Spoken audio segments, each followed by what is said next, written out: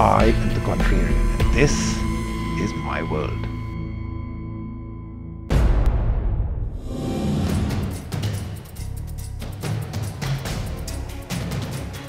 I'm Nikhil Pradhan, the assistant editor of Digit.in. And I'm here on The Contrarian to debate with Rajiv on the filter bubble.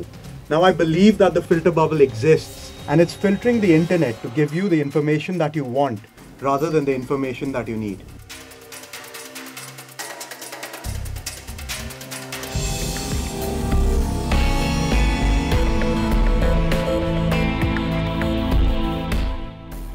Do you even know you're in a filter bubble? Well, we showed you a few examples of how it works, some very dramatic, some subtle. But if you put it all together, that's the world we live in. Without the education and the knowledge that we are being filtered, we're getting selective, filtered information every single day. Is that good or bad? Well, the guest with me thinks it's very, very destructive. Your 1 minute to tell us why. First up, the thing is when you're getting a whole lot of information on the internet. Now, information comes in all shapes and forms. You really don't know what the sources are. A lot of the times, they're just links that your friends have shared or which you've come across on a Google search. But the thing is that a lot of times the algorithms and the stuff that makes up how the news is pushed forward to you, it's being made up because of the unconscious decisions that you've made on the internet, links that you've picked, a part of a debate that you've already chosen. Now, all the answers that you'll start getting will just be based on what stance you've already taken, not stuff that you probably should know, but the algorithms think that you probably don't need to know. Okay, so but let's get this. You wrote a column, you wrote an article, I think it was called The Filter Bubble and the Death of Online News. Yeah.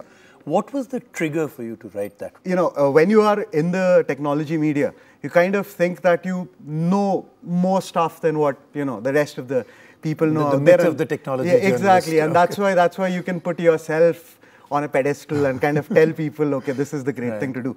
So at that point of time, when I watched this talk by Eli Pariser, this guy, on TED, where he talked about the filter bubble and how Facebook and search engines were basically filtering the kind of stuff you ultimately get based on algorithms and other things. Now that really scared me because I have grown up reading newspapers. I mean, I went to journalism school and I went to school where I was always reading newspapers and stuff where I always had the data in front of me. I wanted to read whatever I wanted to read based on what the editor chose to put out there.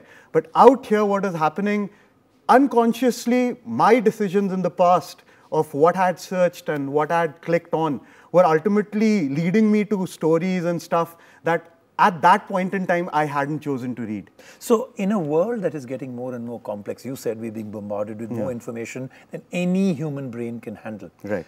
Isn't this actually good? I mean, suppose this was not done in a clandestine manner. Suppose it was open, out there.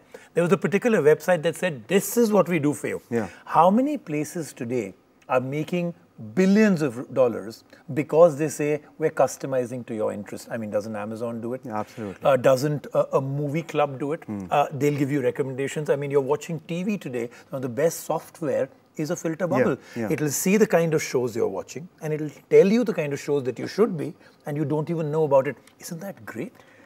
In a massive way, yes. It is efficient and it makes your life easier. So, my concern is not so much, I mean, yes, there's a concern that the level of filtering that we may be going through without being aware is a very dangerous situation. But tell me, other than, let's say, for instance, if you are searching for like-minded people and the filter gives you those like-minded people, but that filter continues to only show you like-minded people even when you don't want them. Are there more dangers? Definitely. I mean, the entire concept of an echo chamber comes out of there, where you are only talking to people who conform to your beliefs, who believe in what you believe. So, I mean, that's why we are seeing so much polarization in every aspect. I mean, politics has become this massively polarized thing. It's no longer about just being anti-incumbent or something. You actually have to firmly believe that this one party is right and this other party is wrong. Automated part of the net, which is based on algorithms, based on profiles, based on cookies, based on your cache, based on all of those things put together, was force-feeding you with a certain viewpoint, which was pretty much your own. And if you weren't aware of it, you would pretty much get taken away by it, and you wouldn't know what to do about it. Yeah. Well, it happens again in the world of technology also, which is why there are Apple fanboys who will absolutely and totally flame anybody who says a word about their precious iPhone or the next iPad, right? Or the Android army, which will say, oh my God, you Apple guys are absolutely. But slowly, you start to see that those people start to drift away into their own little groups. Definitely. And there's really not much to say about everybody loving everybody, right?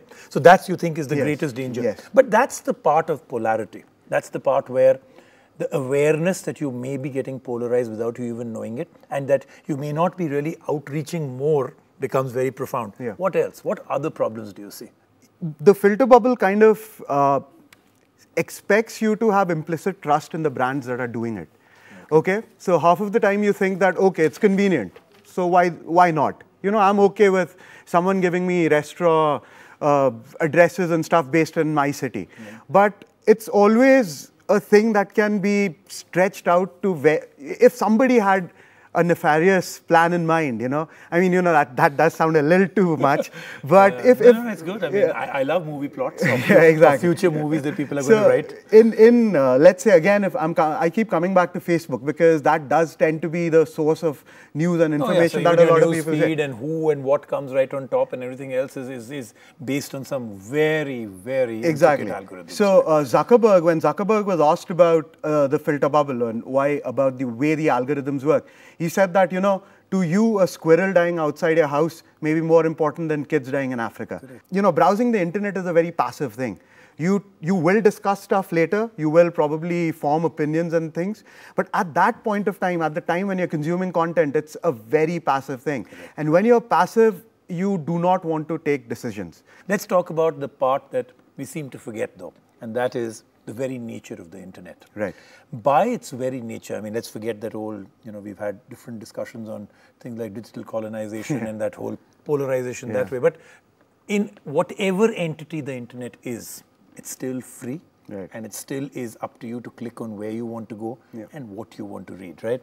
In a world like that, where hyperlinks, where every single thing that you read may have 8 other things, including a discussion forum right at the bottom that may not agree with you. In a world like that, isn't the filter bubble only a top skimming? Isn't it only like literally just the top surface, the tip of the iceberg? Because the minute you move past the filter bubble, the nature of the internet will make sure that you get far more viewpoints than just yours. Yes, once you get past the article and you get into the discussions and stuff, then you kind of realize that, okay, other people do disagree. But the fact is that a large part of the filter bubble is not algorithm based. So it's not just the machines that are doing it. Even when it comes to discussion forums and when people are hashing it out, it's become a level where parts of the internet are just so slanted towards a particular thing that you can't expect anything more. So you're basically saying the filter bubble starts off with the algorithm and is completed by humans who basically want to take that and make it the most profound statement of them all. Okay, so that's another interesting thing. But let's get down to now, I think, the part that I truly believe. The filter bubble in itself as it exists is more commercial? I mean, is this being done for... What's the main purpose? I mean, I can understand an Amazon or an IMDb doing it because they actually end up selling you a product. And it's much better for you to know a product that you love and the kind of products you love. So the filter bubble within Amazon shouldn't harm you too much, right? But a filter bubble within Facebook, what's the real purpose? So the biggest thing for any website now is stickiness. You want that person to stay on your website for as long as possible. And once he leaves, you want him to come back. The thing with that is that even if you know that you are in a filter bubble, I know I'm in a filter bubble. So hasn't that made a big difference? Because my final point to you was really coming to this, and you've taken my thunder away, is that the awareness that the filter bubble exists will come into many people's mind for the first time. There'll be an awareness the next time they're on the net that, oh my God, these guys were right. They weren't just making up another movie script, right? Once you have that knowledge, then what's the problem? Like I said, consuming content in the internet is a very passive process. But once you know that the content that you're actually in the middle of has been filtered, especially for you, I mean, do we truly believe that we're that dumb that we will not do anything about it? I think you may think you want to do a lot of things about it, but you'll probably end up not doing much. most of the reading that we do on the internet now is for entertainment purposes. If you are going out to research something, you're writing a thesis, then yes, you will obviously research all aspects of a particular topic. But if you're at work and you have 15 minutes to just free, and you're just kind of scrolling through your Facebook timeline, you'll probably click on stories more to do with the new Batmobile that has been leaked and stuff, and not probably a story on the Kashmir floods, because you don't want to read that. And slowly what will happen is that the stories on Kashmir floods kind of gets muted from your timeline. You're not clicking on stories of friends who probably... They don't really appear out. Yeah, exactly. Right? So I think it's about the entire passiveness with the way we consume content. It's no longer an active thing. When we picked up a newspaper, we scanned through the pages, yes, but we would actively choose which part of the newspaper to read, whether I need to jump to the sports section or the comic strips immediately. This is a very passive thing. You just keep clicking. All right, great. So I think one of the first things that I'm ever going to be doing on Contrarian is that I'm actually going to say that agree with the fact that a lot of the points that you've made are actually very, very correct. Yes. But there's a main reason for it. Okay. Because I started the show by playing devil's advocate. Right. Because I truly believe that the filter bubble, one, exists, and second, it is very dangerous. But it's very important to play both sides of the story, right? Otherwise, we'd be in a filter bubble too on the show. Thank you very much. And I truly hope that you do write a few more of those columns. Absolutely. Between your columns and maybe this show, we can get more people to understand that we do live in a bubble, and it's called a filter bubble. So do be aware. I think the entire idea of this show, like I said, was to make you aware that we do live in a filter bubble, that all the content that you're getting has at some level or the other been customized to you because of what you've done in your history. Just going down there and deleting your cookies or getting rid of your cache will do nothing to change that. Is it very dramatic? Maybe not. Can it become terrible? Absolutely, if you're not aware of it. We'll see you next week on The Contrarian. Thank you once again.